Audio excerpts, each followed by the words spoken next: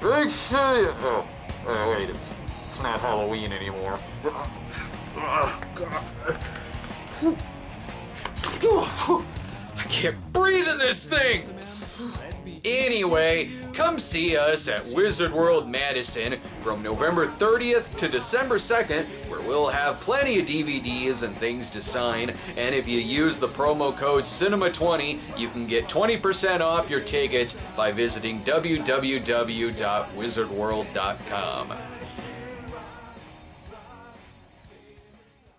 In last week's episode on 42nd Street Forever Volume 4, we put it to a vote to see which reviewed trailer would become the next Cinema Snob episode. And pretty much everyone in the comments guessed it would be the Robbie Benson monkey movie Die Laughing. Which means that one didn't even come close.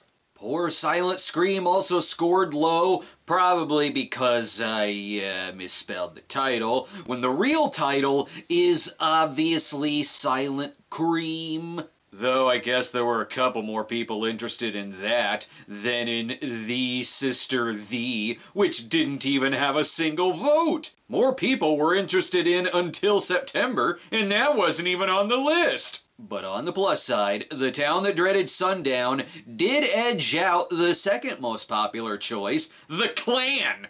Damn it, I was looking forward to talking about this scene from The Klansman.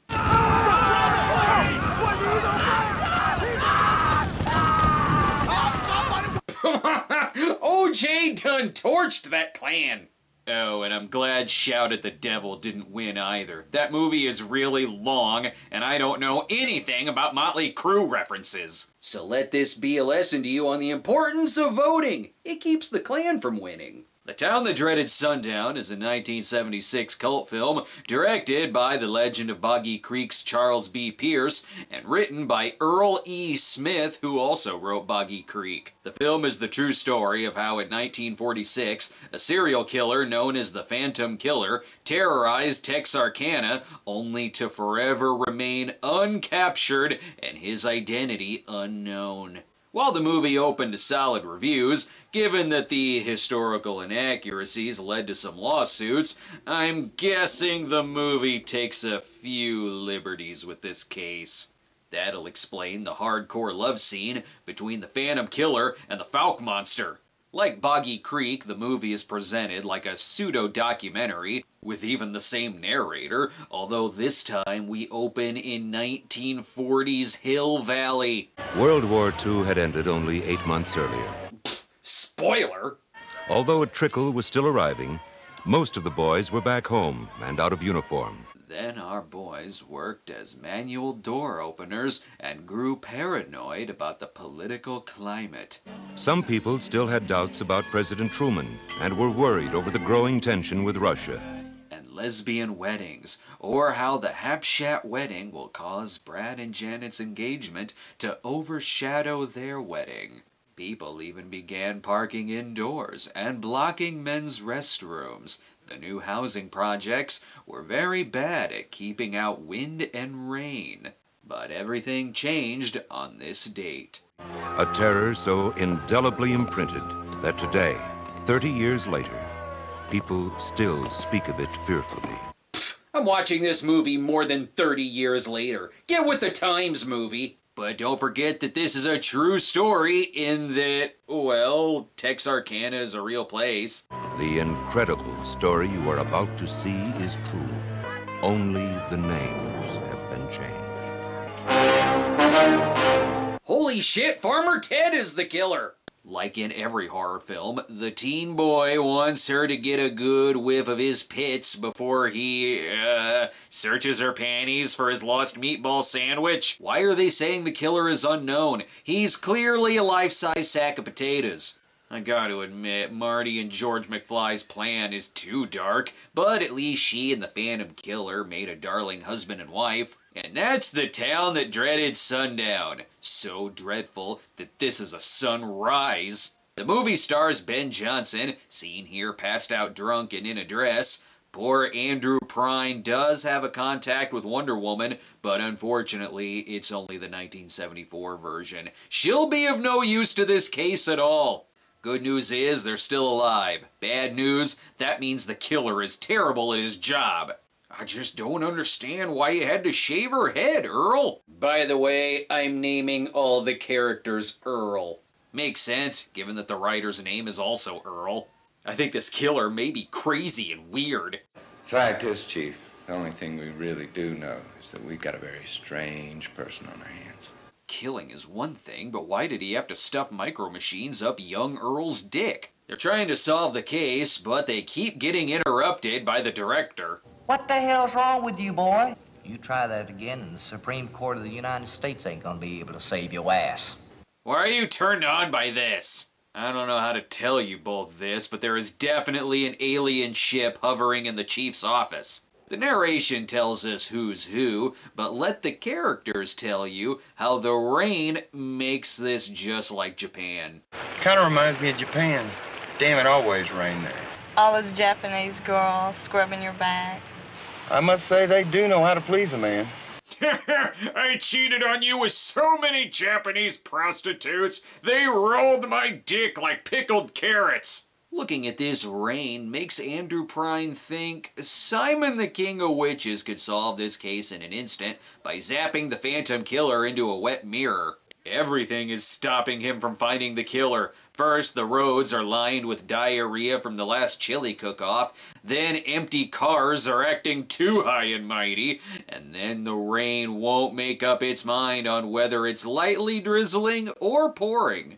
Between this weather and the legend of Boggy Creek, I am convinced that Texarkana is the Bermuda Triangle of the states. This actually has nothing to do with the Phantom Killer. He just got his ass kicked for wearing blackface to town hall. And these Texarkana hippies take tree hugging too literally. And there goes Deputy Earl, always blaming the guy with the pillowcase on his head. This town is so fearful that it looks beautiful and calm. Within 24 hours after the town got word of the killing, every gun store had sold out of weapons. Okay, but that also happened when the town got its first disco and when they got their first black sheriff. Time to call in the most famous Texas Ranger, but since Chuck Norris isn't available, here's Ben Johnson as Captain Earl Chicken Establishment. They were gonna put the captain up in a hotel, but luckily he already owns several plantations around the area. Oh, and I think Deputy Earl Porkins is dead. Look alive, gentlemen, we got a Phantom Killer on our hands, and I want a search of every Billy Zane house, Ryan Carnes house, Gerard Butler house, and Robert England house in the area. Deputy Earl Shenanigans is here to be his escort to hilarity. Try not to wreck him. No, sir.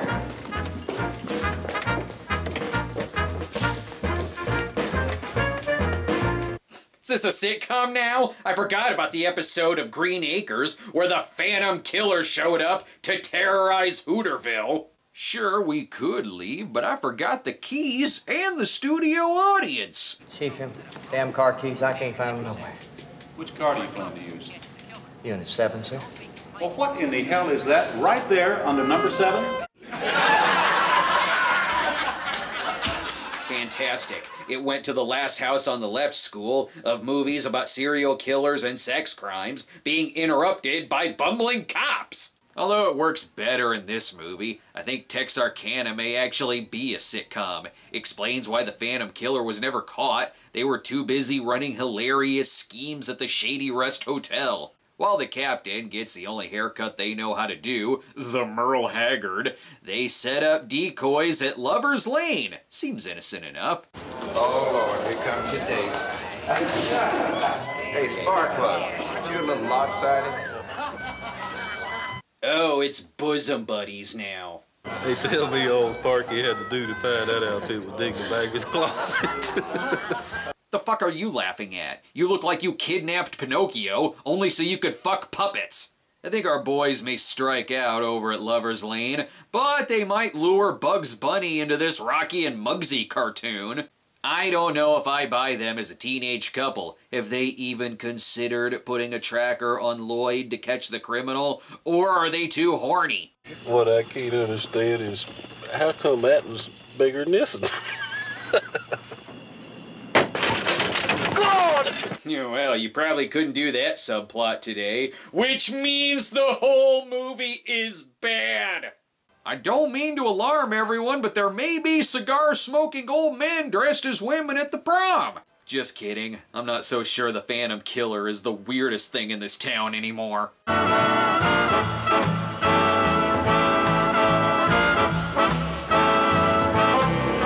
Why are the 40-year-old chaperones spiking the kids' punch? I know what gets me in the mood at prom. Let us pray. Dear Heavenly Ted Nugent, bless our town by shooting the Phantom Killer in the face and cutting him up into 100 steaks to serve our boys at the Sunday potluck. These kids have to get home. Their newborn babies are waking up.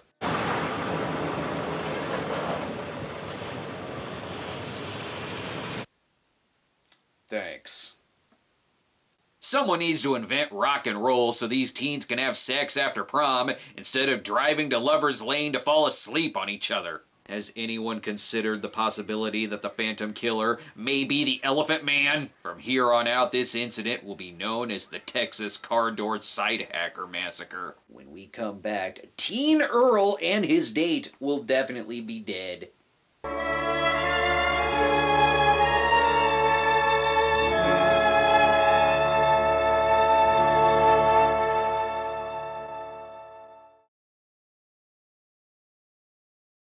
And we're back, and Teen Earl and his date are definitely dead.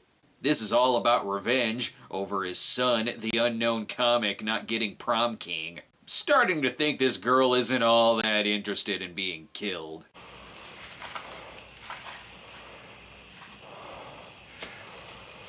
Oh, God, no. I can tell you're scared. Probably because her death scene is really silly.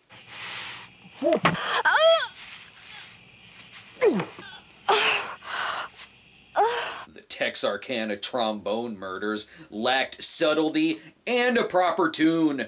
This case is attracting reporters from blocks away. CBS, NBC, and the Mutual Broadcasting System brought in nationally known commentators to arrange for nationwide broadcasts. However, Fox News was too busy reporting on the truth about my Chuck Norris joke. Now, gentlemen, let's ruin this dinner by talking about death. This man is definitely a sadist, motivated by a strong sex drive. I guess you realize, Captain, that the odds are against you. Well, what do you mean, Dr. Chris? Where the fuck you come from? I think they've ruined someone else's appetite, too. Think he'll attack again on schedule? Not necessarily. I would say in view of the intensity of the manhunt, he'll probably change his pattern. He may go back into a normal pattern. That's not the killer. That guy actually left because his breadsticks were nothing more than whittled pieces of plywood. Look, we're never gonna catch this killer, so let's play some side missions. How about this store robber? That's him in the green car, straight ahead. He's bound and down, loaded up and trucking. And that's how the Phantom Killer turned out to be a better beer bootlegger than he was a killer. Sure, the thief is caught, but no thanks to them damn Duke boys! I hope we catch him soon. Well, if you didn't fuel your car with moonshine, you might have caught him. Oh, but that ain't the end of this hornswoggling!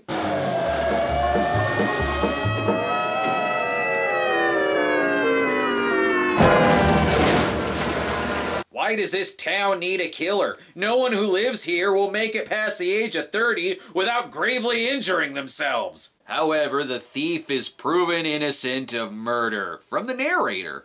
By the time Ladeau reached headquarters, Sergeant Mal Griffin had convinced him he was not the Phantom Killer.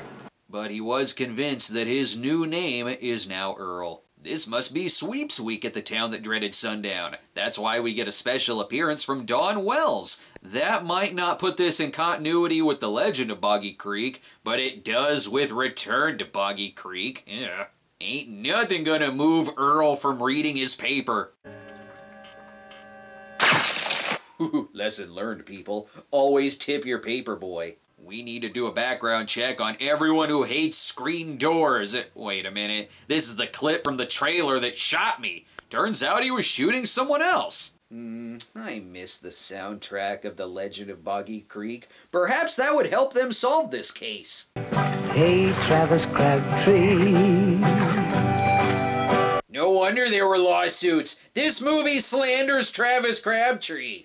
Don Wells survived, but at what cost? Ooh, my prayers came true! My very own Marianne! Now the townsfolk are boarding up their homes to keep out Paramount screenings of Transformers movies. Doesn't stop Bennett the Sage from delivering papers and demanding more tips or else. I'm glad you're all here. After extensive research, the Phantom Killer is definitely a murderous swarm of bees. Dang it, the bees theory didn't pan out. We're never gonna find this killer. Oh, there he is. Bad news, the killer escaped thanks to a train, and even more bad news, everyone's luggage was ruined. You should probably leave the case to us. We'll find him for you, but it's gonna cost you 20 plates of poop.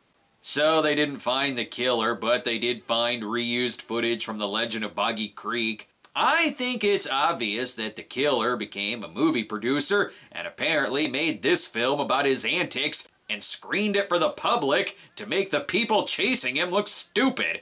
And given the similar ending narration, I think the Phantom Killer and the Falk Monster may be the same person. Most would say that he is still living here and is walking free. And he loves going to see 70s horror movies, I guess. Given that the killer was never caught in real life, he's not captured or identified in the movie either. But I think it's clearly obvious that the killer was Earl.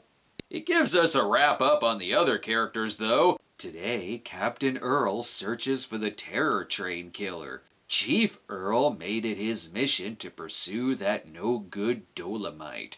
Sheriff Earl became a model for pre-faced Mr. Potato Heads. Mrs. Earl married another Earl, and Deputy Earl is still chasing that ever-changing rain.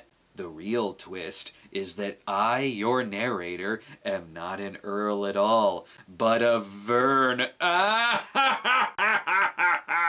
While it took this movie a long while to receive any kind of home video release, it was a financial success, more than making back its $400,000 budget. The film has received a cult following over time, and even inspired the look of Jason Voorhees in Friday the 13th Part 2. A 2014 sequel was even made from producers Jason Blum and Ryan Murphy as a sorta meta-sequel where the first movie exists as a movie, which sorta does go along with this movie itself and how it became meta at the end of the film.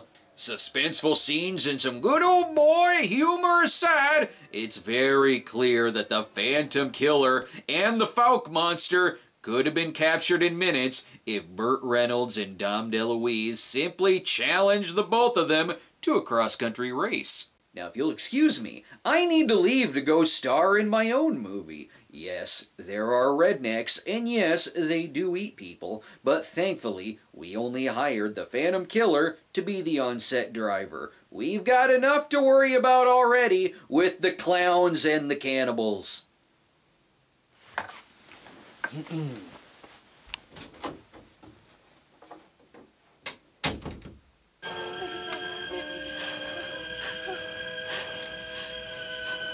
Oh.